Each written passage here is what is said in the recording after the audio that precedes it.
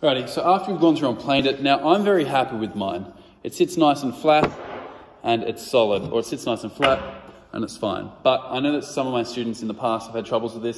So what we're going to do is we're going to come into this descender and we need to hold it a little bit differently. This time you're going to hold it on the back here, thumbs wrapping around, finger there.